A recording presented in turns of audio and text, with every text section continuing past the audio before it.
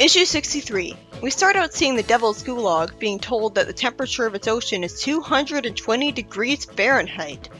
Oh, so that's where Mammoth Muggle's lackeys went.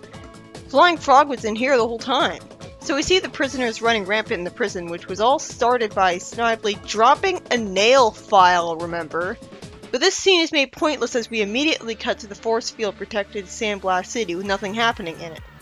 Sonic finally starts acting like I'd expect from him being a warship, as he compliments the people to Tails on getting chili dogs being weighted hand and foot.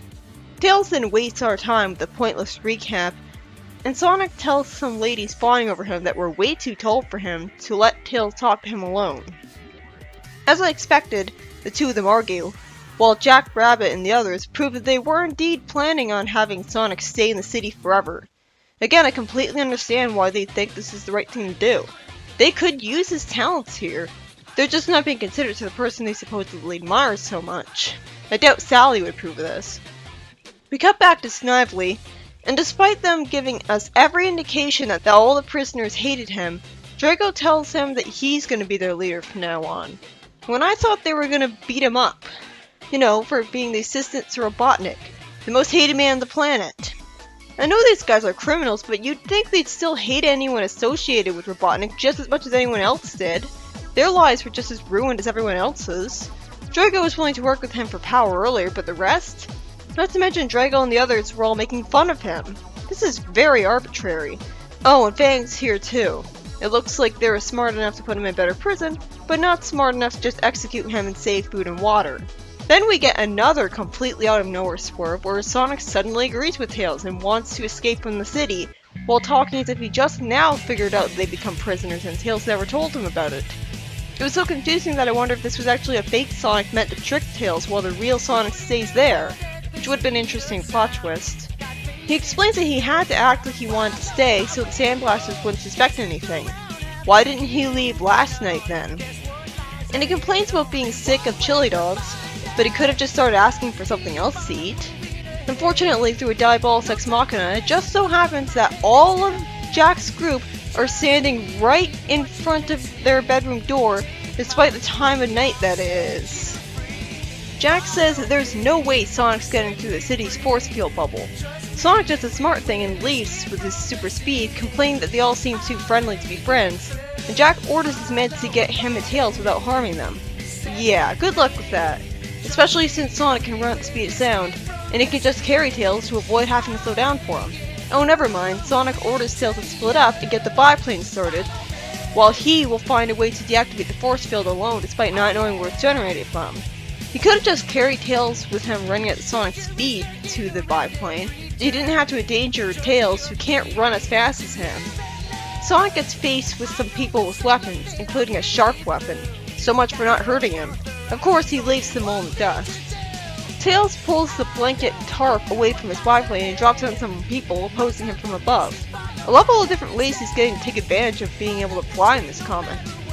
Meanwhile, Sonic figures out that the force field generator might be in the Sonic statue, because the most important aspect of the city is a protective force field, and so it only makes sense that his controls would be in the most important spot of the city.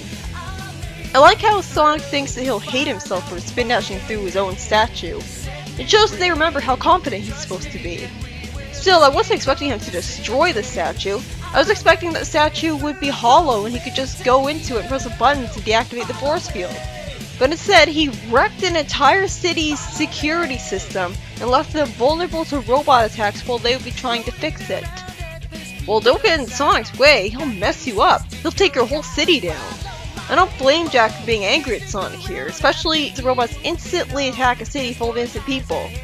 You know, Sonic, you could have at least spin dashed through all those robots in a blue blur in 3 seconds before leaving the city. They finally remember that Tails can fly the plane, and Tails saves Sonic as he's beginning to lose all hope. I feel sorry for Sonic here. It's too bad. They liked me. They really, really liked me. And when Tails says naively like an idiot, we can still go back and reality sets in and Sonic says sadly, just fly the plane, Tails.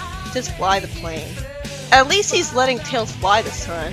But yeah, I wonder how Sally and the King are gonna react to this. And the story ends with all the prisoners escaping the Devil's Gulag with an airship heading straight for Mobotropolis. without Sonic there to protect it. Uh-oh. In the next story, Sally thinks to herself about how every time she needs to see Jeffrey, he disappears. Unfortunately, one of Jeffrey's men gets in her way and lies to her face, despite the fact that she's a fucking princess. I love how she lampshades it too. Unauthorized? Since when am I considered unauthorized?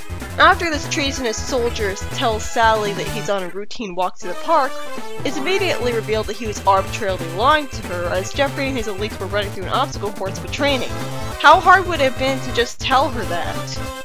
It looks like Hetty's hacking into one of Robotnik's old places, with the chameleon guy saying smugly that the sensors were disabled. Is this really one of Robotnik's old buildings? Or is this just being used for a training room? I mean, I thought those places were off limits, although I guess they wouldn't be to these people. It's pointed out that the elevator's at the bottom, so one of them sends a rope or wire down for all of them to climb down, including Hetty, who doesn't break the wire from his weight. And Jeffrey advises his friends to keep it down until they scope out the territory. Then they knock out a robot, with one of them saying they need to make it back to home base with the enemy, placing him on a cart.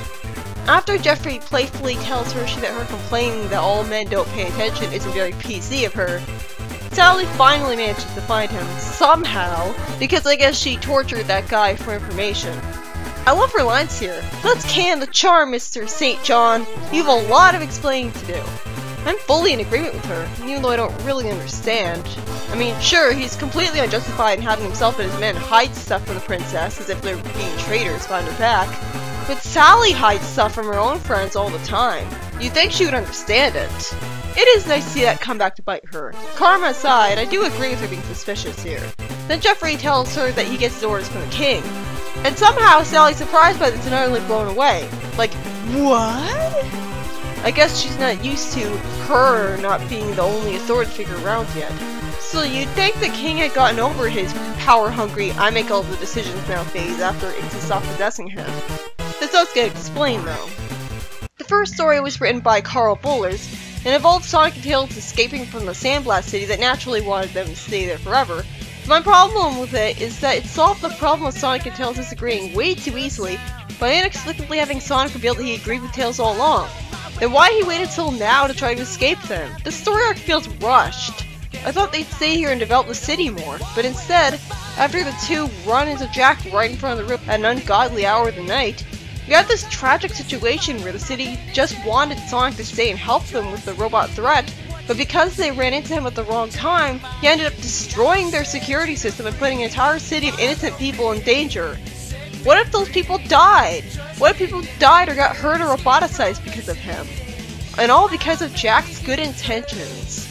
I don't know who to blame here, Sonic or Jack? If only Sonic hadn't already been involved with tracking down Nagus. If only they had found the Sandblaster City later, all this could have been avoided, but instead Sonic has to make a villain out of himself to some of the only people who really respected him. And Snively being made the leader of the prisoners felt very arbitrary. You'd think it'd be every man for himself. I hope Mobotropolis would be okay and not depressingly get destroyed or something. And the second story was written by Ken Penders, and is a short story of a pointless feel-like training session with Jeffrey and his elites, where Sally's naturally pretty pissed at her authority as a princess being snubbed in favor of her father's, after all that time of being the only one in charge. And because she's actually a good leader, being a smart person with strong morals, I'm fully on her side with this one, instead of rolling my eyes. Although considering that it's the king who's in charge and not her, and she's in danger of her rights to royalty being revoked because she won't marry Antoine, it does make sense for the king to think he has the right to usurp her authority. I can't wait to find out how all these plot points get concluded. Unfortunately, we won't find that out for some time. Because next up, we're finally returning to the Knuckles comic, from issues 13 to 18. I say finally because it's becoming increasingly obvious that the main comic has entered a dark age of bad writing, and the Knuckles comic is the biggest source of good quality in the comic series at this point in time. It's the only thing consistently great. Although I wish the world building was a little more spread out, instead of just being about the echidnas, but it's alleviated by the main comic doing some world building of its own, so I guess the Knuckles comic has some room to focus on the echidnas.